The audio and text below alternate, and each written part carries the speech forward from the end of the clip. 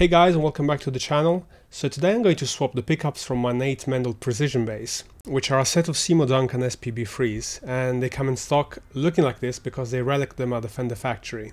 The Nate Mendel is probably one of the best P basses on the market, and you don't have to be a Foo Fighters fan to really appreciate it. With its ash body and lacquer finish, it really does feel like a 1970s precision bass, with the exception of course of the SPB-3s and high mass bridge upgrades.